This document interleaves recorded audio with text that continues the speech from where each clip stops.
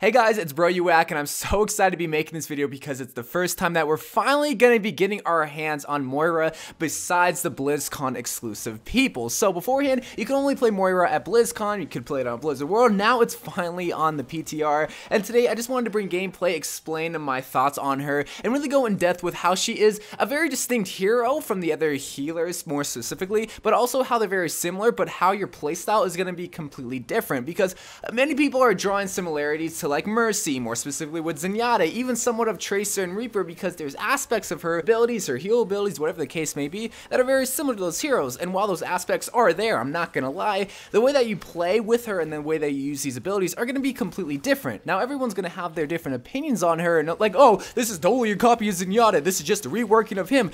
Yeah, maybe because of her ball abilities, but the way that you use those abilities is gonna be completely different than Zenyatta, because what's so special about Moira is that you don't have unlimited heals. Yes, you do have the regeneration ability where you like do get heals over time, but it's very, very slow. If you solely rely on just regenerating your health so that you can distribute it to yourself, but more specifically your teammates, you're gonna probably be the worst healer, and more specifically the worst Moira, and you might as well just go with the Zenyatta because you could be doing more heals with him. Now, going in depth with what I mean by that, let's say this. Let's say you do pick Moira and you're trying to be even somewhat of a primary healer, because you have to find a fine balance of being a secondary healer and a primary healer, whereas Lucio and Zenyatta, they're more secondary. They're going to worry about the team, but they're also going to be worried about getting damage. Of course, there's more way to play those heroes, but when you compare like a primary healer like a Mercy and an Ana, their main objective is to be healing their team, not really doing damage. Ana may be a little different story, but when you play Moira, you can be a primary healer, but you can benefit yourself by being a primary healer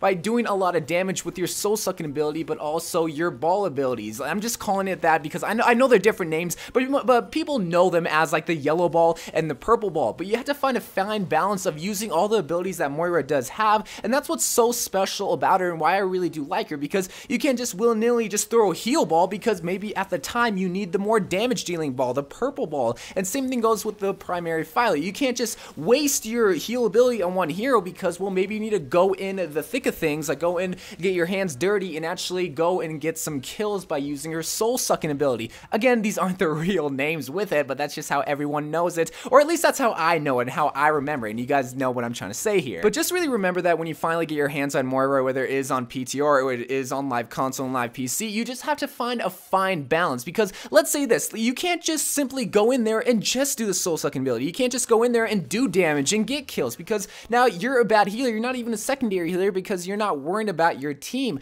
But on top of that, you can't just waste your heal, waste your ball ability, because, well, you also need to do damage on top of that, because you're just wasting a spot for maybe an Ana or maybe a Zenyatta who can still give better heals. And you also have to remember that the heals also do drain, so be very smart with it, because everything feeds off of each other as terms of an ability. The primary heal ability feeds off of the soul-sucking ability, but also feeds off of the balls who can do damage, but also on top of that do heals.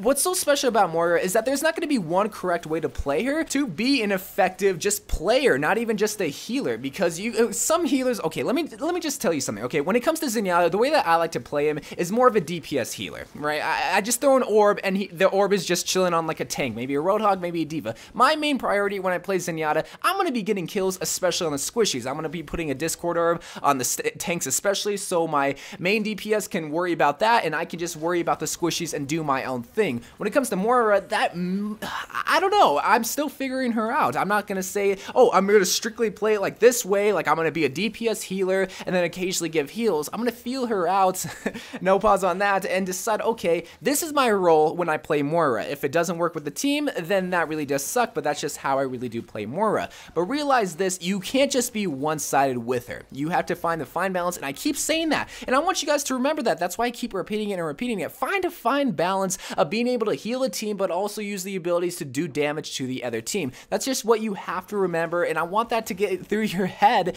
so that when you do pick a Moira, you're wondering, oh, I thought she was a main healer. Why am I running out of heals? Because, man, you have to find a fine balance. Get some kills, get that heal going, be a great Moira, and just go in there and be the next #1 Moira player in the world. And to finish things off, I just wanted to mention her Fate ability, which is very straightforward, but what I really do like about that is that there's finally a support hero that can feed into the flanker category. I'm talking about Tracer and Genji, and even the secondary flanker category like with Doomfist and Pharah.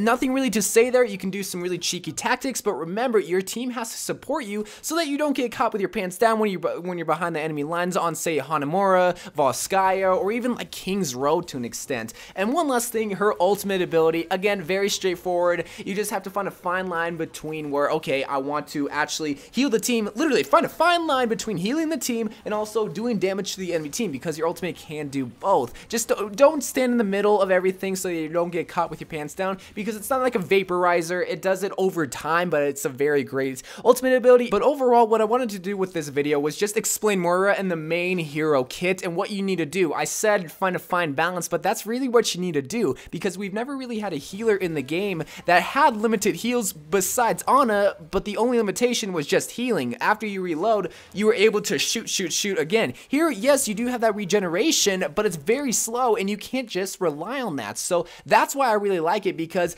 it's not a traditional heal when compared to like Mercy, who just has unlimited heals. Lots of people say, oh, Mercy takes no brain, even though she does take a lot of brain and a lot of skill. Moira, on the other hand, it's going to take a different type of skill, whereas a DPS role might be at home when it comes to Moira, but also a healer main might also be at home when it comes to Moira, just in a different healer role aspect. So I love you guys. I thank you guys for watching. Let me know what you think of Moira. Let me know if you think she's OP, if you played her. Just let me know what you think. I gave my opinions. I really do like her. She's a very unique healer, even though there are aspects of her that are shared with other heroes. So I love you guys. I thank you guys for watching. More Overwatch videos to come, and bye.